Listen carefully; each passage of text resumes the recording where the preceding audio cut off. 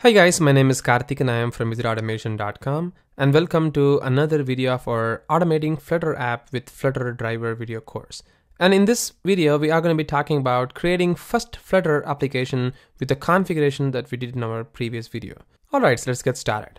In our previous video, we saw how to configure Flutter driver, at least not in a full practical manner, but we saw in a theoretical manner that what are the things that we require within our IDE and what are the installations that we need to be doing, something like Flutter, and the Flutter is going to install Dart, and once you run the Flutter doctor, you will see what are the installations being done within your machine as a configuration, and then you can start seeing the different ways of errors and how to resolve those errors and stuffs.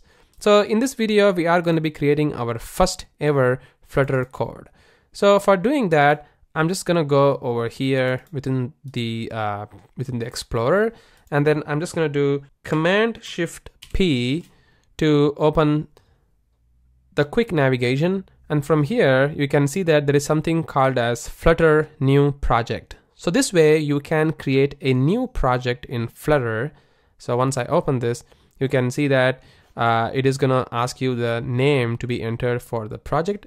So I'm gonna give a name as Flutter Automation. So this is the application name basically, and it says that the Flutter project name should be all lower cases with underscore to separate the word.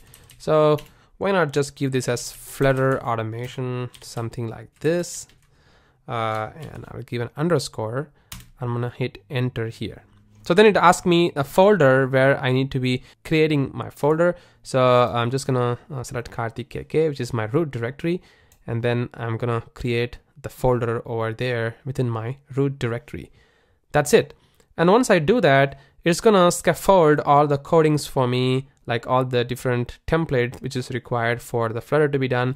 And you can see that it says that all done, which means the Flutter has been completely created for me, and also shows me the actual working code. So basically, I have not even written even a single line of code. I'm not an expert in the Flutter app development, and you can see that the code is written for me, and I can even run a very super simple application here.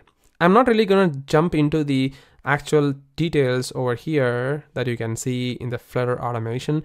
I'm basically going to run the code, and I will show you how the code is basically going to be executing within my actual emulator that I have shown in our previous video. So if you remember, in our previous video, I showed you this particular emulator from Android. So I'm going to run my app within this particular emulator.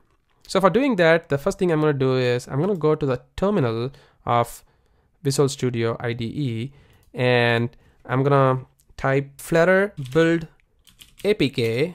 So if you type Flutter build APK, it is for Android, and if you type Flutter build iOS, then it's going to be for the iOS operating system. So I'm just going to run the Flutter build APK for now, so that it is going to build an APK for the Android, and then it's going to create that APK and hold that for me. So you can see that some things are happening in here. There we go. And now I need to actually install the application within this particular emulator. So for doing that, all I need to do is this. I need to just do flutter of run. So this is the only command, like flutter run, which is gonna run the Flutter, and it's gonna launch the application within my emulator, which is available. So you can see that it is saying something like launching lib/main dot on Android SDK, which means this lib/main dart is something which is responsible for performing some actions. So we'll be discussing about that in a minute, but just that you can see that once I created a new project, it automatically created a working code for me over here. So this is the app bar, and within the app bar you also have a button here, and you can see that this button is something designed in the material design of Google, and once I hit this 1 2 3 4 5 6, how many times I click it, it just creates a number there. So it's like a stateful widget, and this is like a stateless widget because it's just performing an action there, and everything is happening within the Flutter app, which is really cool. So I could see that everything is happening without me doing even a single line of code, and it says like Flutter demo homepage. And the reason why I said that it is a Flutter demo homepage is because I'm going to show you the cool feature of the Flutter itself, which is nothing but the hot reload. So as we know that the code is actually executing from the main.dart. So if I click that, this particular thing comes in. And you can see that this is the one file which is responsible for the application that we are seeing in here to be rendered. And you can see that there is this particular main title, main homepage title. It says Flutter homepage, Flutter demo homepage. So why not just change this to execute automation homepage or something like that. I'm just gonna save this, but saving doesn't really reflect anything in here. But once I hit the R, and you can see that to hot reload changes while running, press R to hot reload. I'm just gonna press the R right now. And you can see that instantly it changed it to execute automation homepage. Pretty awesome, right? So if you just compare the same thing with Xamarin or Ionic or any other app developer platform that you used before, there was no such thing called hot reload. And every time if you make any changes, you need to build the app, you need to then deploy within the iOS or the Android emulator, and then you need to see the changes. But in here, once you make the changes, things are going to be appearing for you instantly, as you can see here, which is really awesome. So this is how you can actually create a super simple project within the Flutter. But then let's turn our attention back to this particular stuff that you are seeing in here. As you can see, for every different platforms like Android and iOS, you can see there is a separate folder. And once you perform the Flutter build APK, then it is going to create this particular stuff for you. Something like the app, then the source, and the debug. And you can see that there is particular manifest file. And you can also see the different files required for building the Android application over here. And similarly for the iOS, you can see that these are the Xcode stuff. So basically you need to have Xcode to run the iOS initially for the first time, at least for signing the application. But yes, these are something that we'll be discussing in our upcoming videos. But these are the files that you can see within the iOS folder of the Flutter app that is being created.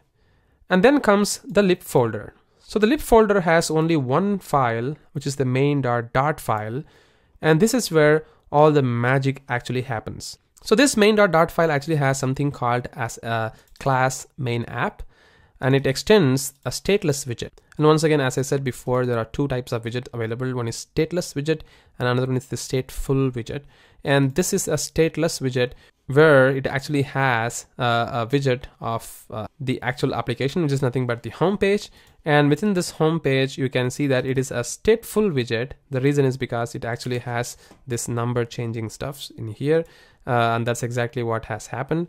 It has the title and it has an increment counter where it is incrementing this particular value. And it also had something called as a floating action button, this one, which actually increments the value every time you click it. So every time you click that, it's going to call an onPressed event, and this onPressed event is going to call the increment counter method that has been created, and then it's going to set the state, and within the set state method is going to call the counter to be incremented from a value, and then you'll be seeing that particular value being displayed within this particular text box over here in the text side. Right? So this is how things are actually happening, and the code is very, very simple and super straightforward. And you can see, since this is a template code generated automatically, you can see all the detailed explanation of what this each and every piece of code are actually doing. So you can see that there is this blue color. So if I change this to maybe amber and save it, and if I hit R, so you can see that this particular color get changed, and also the button color get changed, right? So everything is happening automatically due to the hot reload. And the final folder that we'll be seeing is the test folder. So this is the test folder where we'll be working in our rest of this particular series, where you're gonna see that it has a widget underscore test.dart, and it has some stuffs over here. So you can see that this particular code actually has something like a weight of tester pump widget, which is gonna call this particular my app, which is gonna perform some actions on setting up the applications and stuff. And within this test, it says like expect find of test of 0, find text of 1, and then tap, and then test of pump, and stuff. Again, don't worry about these codes yet. These are some of the codes which is going to be happening during the execution of this particular application itself. So we'll be discussing about that in our upcoming videos, but as of now, this is where your actual tests are happening. And you can see this find, which is pretty much exactly like how you're going to find an element using text and stuff. And this tap, of course, is going to bring you an idea of what it's basically going to do. It's going to tap the plus icon to trigger the frame. And the rest of these particular files are pretty much exactly the same file that you expect. This is the git ignore file, so it's going to ignore all these files automatically created. And these are the metadata files, and these are the packages which has been added. And then this is where the pub/spec.yaml files, where you're going to hold all the different packages for your application. So this is where you're going to be doing the Flutter test SDK being added, and then you're going to add other dev dependency packages, pretty much like how you do in the npm for the package.json file. But in here, it's just pub/spec.yaml file. So this is where all things are being added for all your packages. So that's it, guys. This is how we can create a first super simple Flutter application. Starting our next video, we'll try to run the test, and we'll also start adding the new test cases within our Flutter driver.